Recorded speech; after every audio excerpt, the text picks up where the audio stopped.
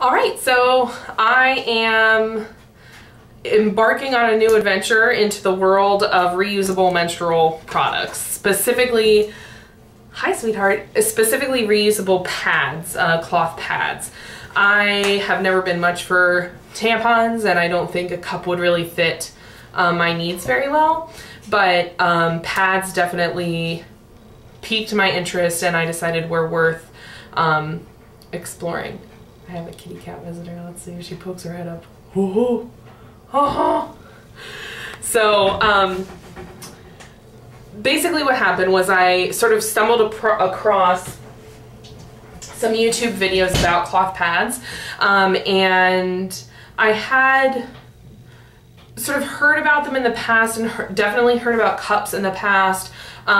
So I watched some videos about pads, I watched some videos about making pads, I looked online at different places that you could purchase them already made, and decided that all things considered I would try to make them myself before I purchased any. And I actually I have yet to purchase any.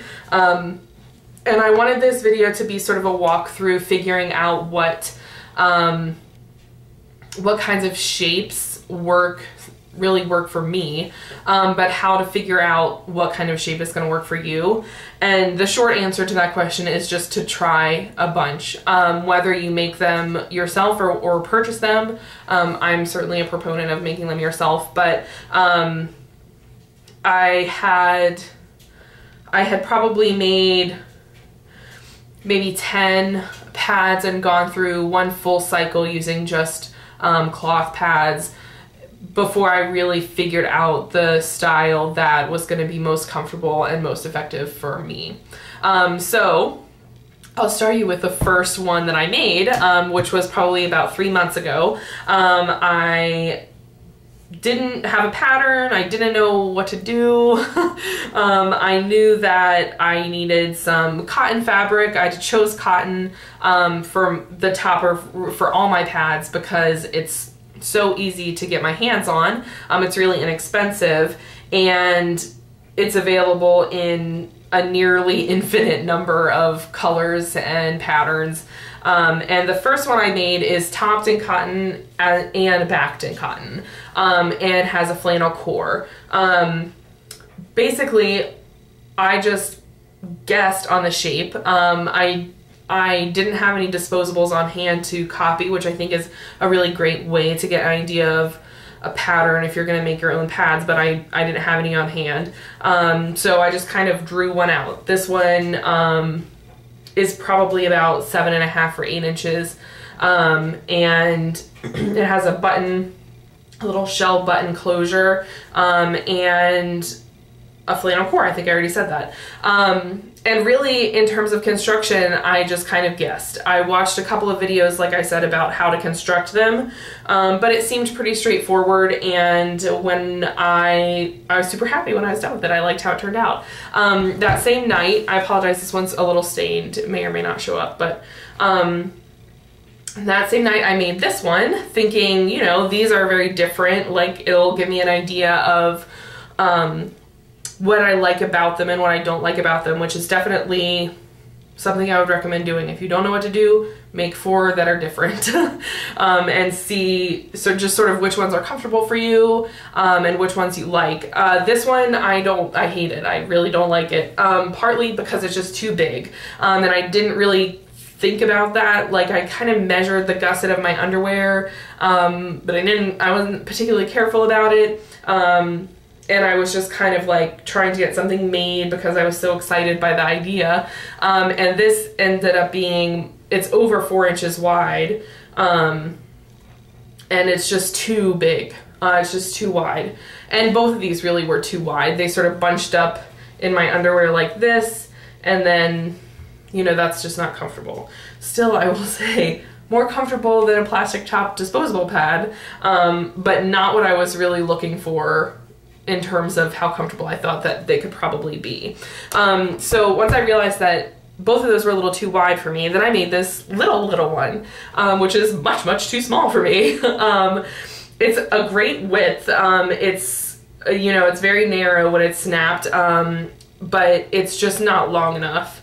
I think it's about 7 inches, which I think for some people is an adequate panty liner length, but for me it wasn't. So I had 3 very different pads and really knew from trying those 3 out that I needed something that was narrower in the gusset, and something that was, you know, at least 8 inches long. So I made some straight oval shaped pads, this style here. So this is a pretty common, the back's probably easier to see the shape, pretty common shape. These are all about 9 inches or so long, and they all button down to like about 2.5 inches or so across the center. And that ended up being a much more comfortable pad than the 3 that I had made before. So really excited, and I made a bunch.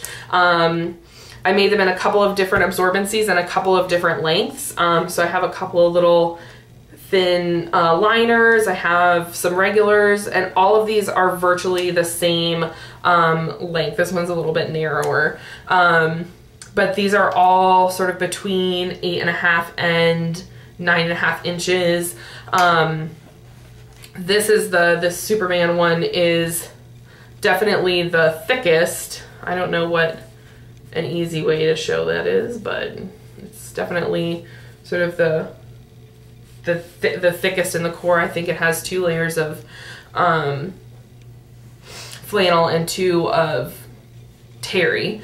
But even that is, you know, once I've had it on for an hour, I don't even notice it anymore in my underwear. So, so I went through a whole cycle with this style of pad. And what I found was that I have, you know, have a tendency to bleed really high on the pad and sort of over to the right a little bit. So I wasn't getting any blood, or discharge on the back of the pad at all. I was getting it all up front. So then what I decided I needed to do was make a pad that had more material up front.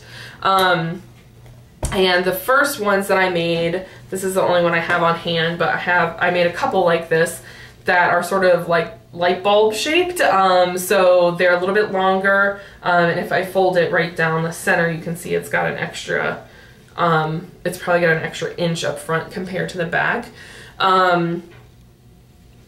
And still, you know, really it's just like this one, just with an extra fat top. And those worked even better. I was a lot more secure in them than in the like symmetrical versions, and they were just as comfortable. They, you know, I did them with all the same sort of types of cores, because that had been working fine. I just wanted to alter the shape, so that was an improvement for me, certainly. And then I made a similarly sort of like offset one with an extra fabric in the front, in a more square shape. So this one has the same little tab wings, which are working fine for me. I haven't really done anything different with the wings. But yeah, so I mean, this one, which is actually pretty thick, this is a flannel topped one with a couple layers each of flannel and terry. So wearing both of these, I decided I liked this one a little bit better, but also that this one I felt was a lot more convenient to carry, and to change and to fold and all that kind of stuff than with the curved shape. So I made a couple of different absorbencies in the flared, the squarer flared shape. And this has turned out to be far and away my favorite style. When I was making those, I also made 2 overnight pads, which I don't like, but I made them.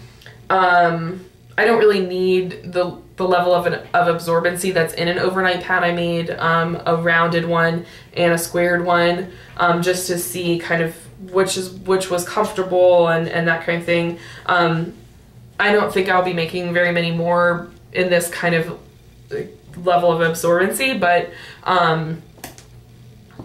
I made them.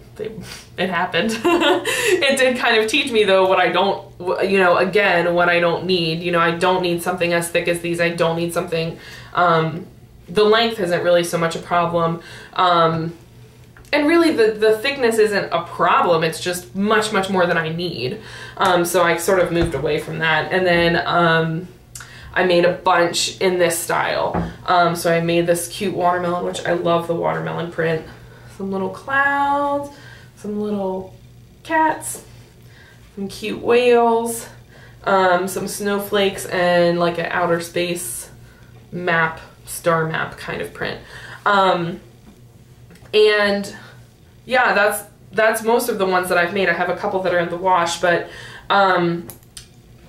basically I think if you're interested in trying particularly cloth pads, I can't really speak to cups because I don't use them, but and you're open to making them yourself, which I think is a great way to go, because it allows you to get through the kind of experimentation phase where you realize that none of this is doing it for you, but you can use these and the information that you get from the ones that you don't love to kind of tweak and change your idea to get to the ones that you do love and you want to have 7,000 of because they're perfect.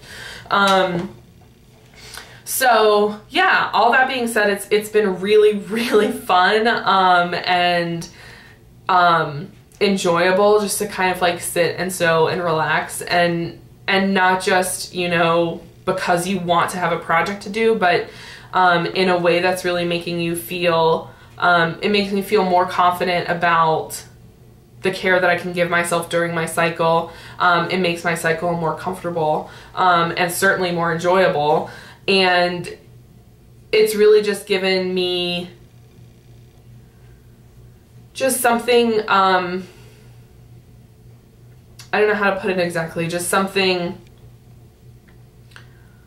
positive to associate with menstruation. And when you have a difficult cycle or when you have health issues, it can be really challenging to see, to see that as a positive, healthy part of being a woman, and it is.